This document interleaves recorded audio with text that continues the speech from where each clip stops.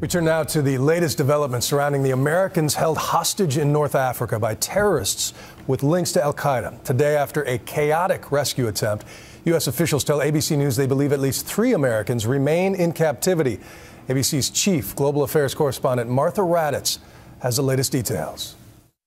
Tonight, somewhere in this sprawling natural gas complex in one of the most remote parts of the Sahara Desert, some Americans, along with at least 15 others, including British and French, are being held hostage by Islamic militants.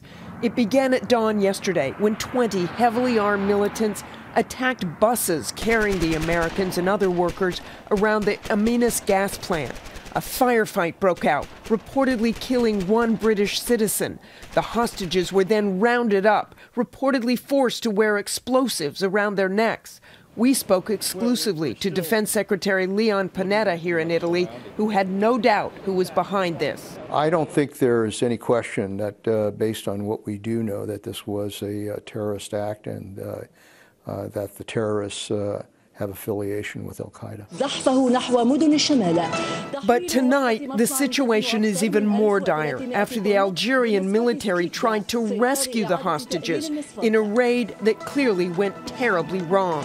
The Algerian armed forces have now attacked this compound. It is a very dangerous, a very uncertain, a very fluid situation, and I think we have to prepare ourselves for the possibility of bad news ahead. The Algerian military operations began this morning. With no warning to the U.S. or British, the Algerians moved in with helicopters, fearing, they say, that the militants were trying to escape.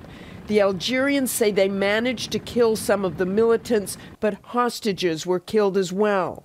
Well, there were, I think, about 100 people that were involved in the facility there. How many of them are actually being held hostage, we just don't know.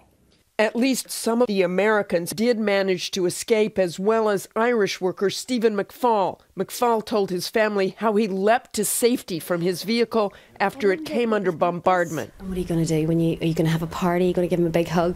I'm going to give him a big hug and a party.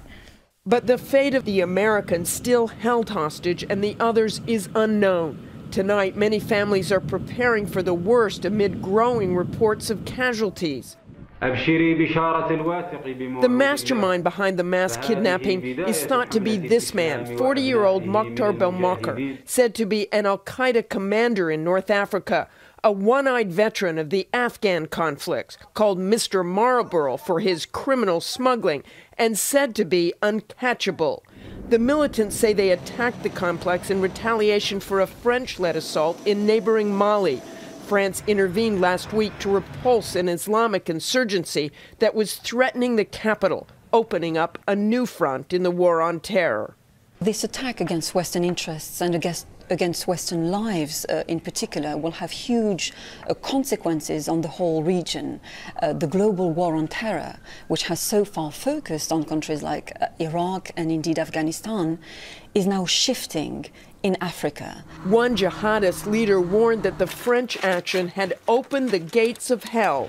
There is no proof of the link, but many believe it is not a coincidence. It's a direct consequence of the French intervention in the ongoing crisis in Mali. Algeria has openly supported the French intervention, and it seems that it's a revenge attack against such a support. But in this complex tonight in Algeria, the situation is far from over. A U.S. surveillance drone is now flying overhead, and U.S. officials are hoping that somehow those hostages still inside can make their way out alive. For Nightline, I'm Martha Raddatz in Vicenza, Italy.